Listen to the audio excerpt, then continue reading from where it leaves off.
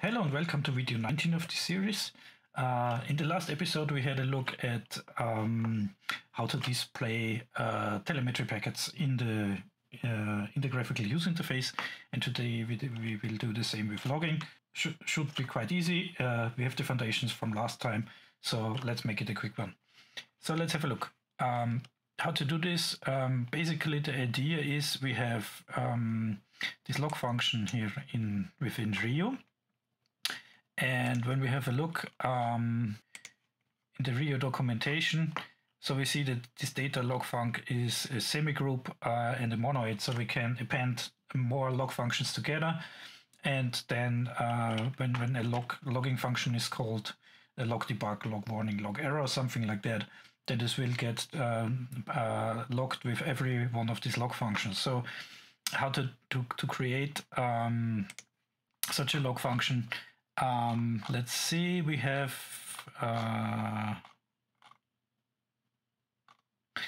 this function here, make log func. We give it a function which takes a call stack, a log source, a log level, the UTF-8 builder in IO, and this creates a log function. And then we just append this together, and that should be it. So looks quite easy. So the thing is, we want to log in the display in the main window. And let's go to the main window and let's just define such a function. So we just copy the type signature. So we have init main window, we have the the display from the other things, this create column and so on, set connected. Just add it at the bottom. So let's call this mvlog, which is a function like this. Basically, we had the thing that we needed in IO, and of course, what we have to pass in is like in the other things, we have to pass in the main window because we need to access the graphical stuff. So. And for now, what it's called, maybe we won't use all the things. So the call stack log source, log level, builder, and now we just create a dummy function. Unused matches, yes, and just export it, mwlog. Okay. And yeah, this one is not used. And then we just go here, and so we have this with log function from Rio. This function generates a log function. The standard is to put it normally to standard out, so to the terminal, and then we pass it simply here. So what we just do is we create a GUI log func, which is this make log func from Rio. Make log func, and we pass in the mw log, and also what we have to pass in, of course, is into the closure is the main window. So we have the GUI log func, and then what we do here is just with this log func, and then we append the GUI log func.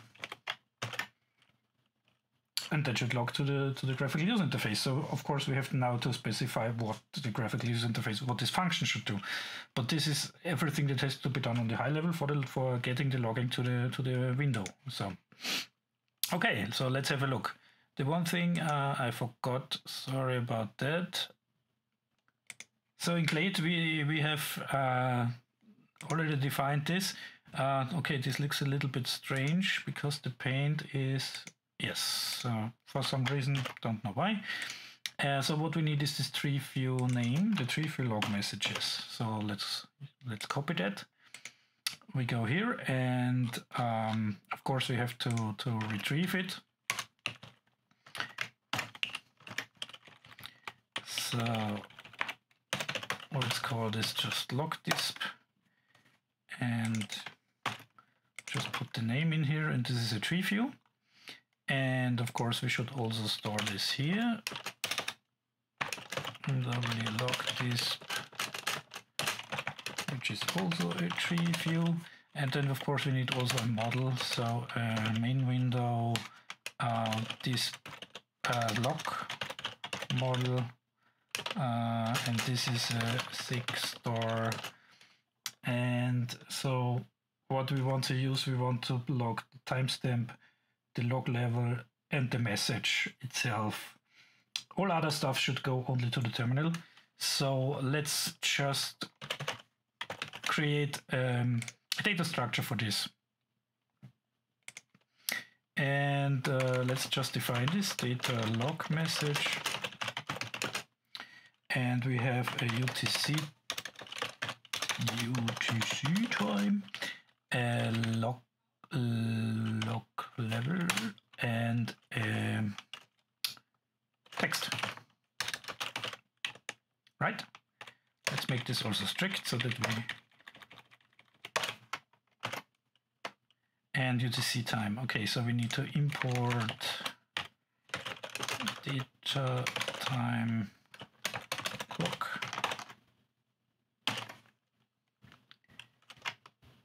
Okay, yeah. And now we need, of course, to put this also into effect here. So we need to set the fields. MW log, this is then the tree view, and the model is created. We need also some init function. So the log model is then init log display, and we pass it the log display tree view.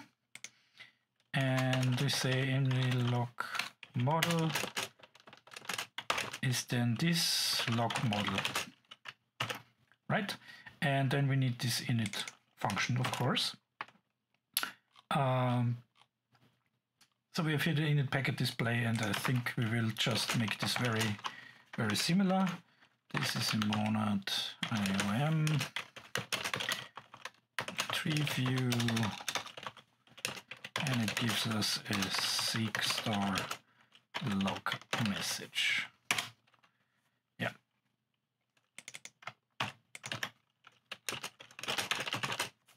And for now, let's just copy this.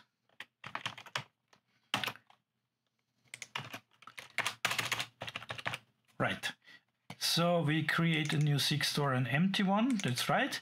Then we set this model, the model attribute of the tree view, and then we need to create columns. So one is the time. Then we have now the log level, which should be, let's say, 80 pixels, something like that. And then we need, so we have time address. We will just copy that from the other.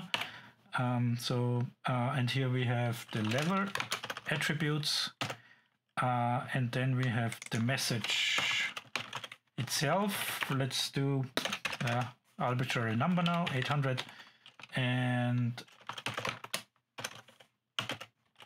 let's also give this some attributes. The other ones we don't need. We only have these 3 entries, and that should be okay. So what do we have for the time address here? We just pack show. Okay. We can use that. Where? And we don't get a team packet, we get a log message. Timestamp is T, and we ignore the other arguments. And we don't have a case, we don't have a maybe here, so we just have this one. Text is tpack show. Okay, yeah, for now. Actually, we should then do something which is quicker and for a more real system, but for now it's okay. Then let's look at the levels. So how should we display the level address? Okay, we get the log message again, we ignore the timestamp, and then we have the levels. Log message, sorry. What did I do? This is complete bonkers. Sorry for that.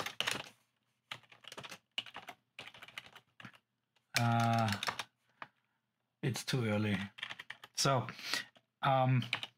Okay, yeah. Again, we get a log message, and then we should, so that the signature would be the same. And we get a log message, we ignore the timestamp, and then we have level debug, and we ignore the third parameter, the message itself. And then we need to set the text, and we need to set the colors somehow. Did we have this with the colors? Yes, so we need to do something like that. So actually, let's also cheat a little bit here. So let's make it like this. So we set the text to debug. This is the level. And then we set the colors. And for the colors, I don't want to program this out. This is a little bit stupid. So we have a color function which takes a log level, a log message, sorry, not a log level. Yeah, a log level, right. Yeah, we pass the level debug here.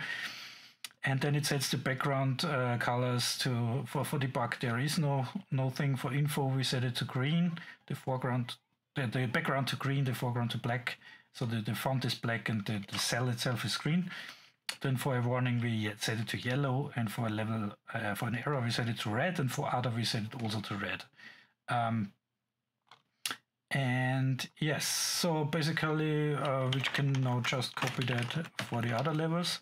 So we have level debug, we have level warn, we have level error, and we have level other, and there is some text X, I think, with level. Then we don't have this one, and so this is warning, this is an error, and this is actually, this should then be X, right? Yeah, text out was still missing, and of course this need to be warning because the colors need to match. Level other X. Let's do it like that, or maybe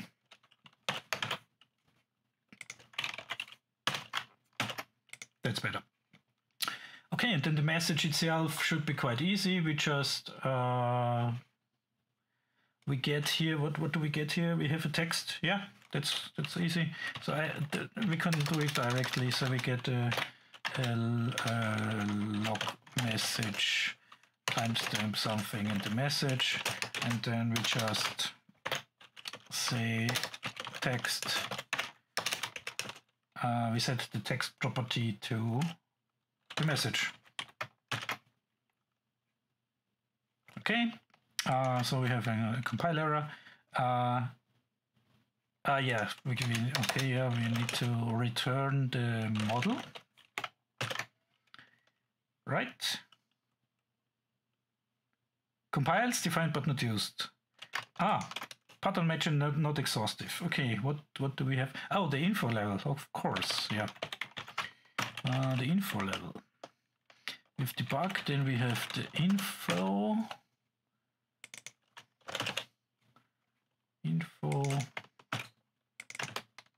level, right? Good. So let's go to this log function. So we need to, with these log functions now, okay, this log function needs to propagate this display with the message. So again, we have the call stack, the log source, which we ignore for now. We could actually use them, but maybe later. And then the thing is, for the log level, for the graphical user interface, I don't want to display debug messages. We could also make this settable so that you can set a log level where the messages are displayed, but for now let's hardcode this. So what we have is level info. From level info upwards, we will do the same and call, and of course the message. Yeah, and then what we will do is we call this post GUI async, and then we call a function do log GUI level info and message. Yes. And so we do this for warning, error, and other. Warn, error. There's also other possibilities. Okay, it's not really an enum because this level other has an additional parameter. So yeah, this is a little bit dirty, but it's okay for now. So we just pattern match on this level and then pass it to a do log, and the do log itself, let's just copy the type signature, and then we just can ignore the call stack and the log source. And this is now called, so yeah, this is called do log. And this one is actually already thread safe because we have called it within this post GUI async. So we have a GUI, we have the level, and we have the message. And what do we do? Again, we want to display a certain number of log messages. The most actual is on top, and then if we have a certain number reached, then it should not get more messages. So the next message is added and the last one is deleted, so that we have always the same number and that we don't blow up the tree view. So the nasty thing with logging in Rio is that you don't get a timestamp. So we have to do this ourselves, and this means that the timestamp in the standard out terminal and the GUI will be slightly different. So this is a little bit annoying, but okay. So we get the get current time. Do we have this function get current time? Yeah, I think so. Yeah, this is from the time library. And then we need to create a message. So I let a log message this data type we just defined. So we get the current timestamp, we get the level, and then we have to convert this UTF-8 builder to a text, and this is simple. There's a function UTF-8 builder to text and message, right? And then let's also, how many messages we want to display, let's say 200 maximum. And then, okay, so we need to get the number of messages already in the log and then compare this. So n is 6-star get size from the model, and the model is, let's also factor that out. The model is then the MW display log model GUI, right? So we have the number. And when we have the case that n is greater than the log size, this 200 messages, then we have to remove the last one. So what do? We sig-star remove from this sig-star model, and the last one is the size -1. Yeah, so this is indexing again, zero-based index, don't forget that. And also we do a sig-star prepend. We want to put it on top and not at the bottom. So we prepend with the model and the message, right? The log message. So we add this log message to the sig-star, right? And the one thing, additional thing we should also do is, because it will simply scroll down. So what we want is we want to always display the first line. So if it scrolls down, we need to jump up again to the first line, and this can be done with the tree view scroll to cell function. So we give this the MW log this the tree view itself from the GUI, right? We give it an index. Yeah, we need to pass it an index into this. So we have to specify the row. This is the tree path new from indices, and we give it a list of integers, and the index is 0, so the first line. So just this row. then we don't need to specify the column. And since this is polymorphic, we need to specify a type. Then false 0, 0, 0. They are not that interesting, these parameters. Save that. Should compile, hopefully. No. Variable not in scope. Post GUI async. Right. We need to import. Right. Pattern matches are not exhaustive. Yes, sorry, yeah, of course. And for the other things, for every other level, so no matter what we pass in here, we just don't do anything. Just ignore them. Yeah.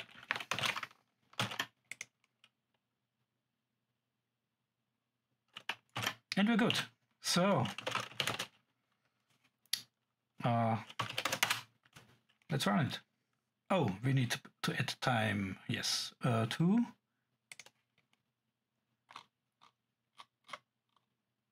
Don't we have it? No, we don't have it. Okay, that's right. Okay, compiles.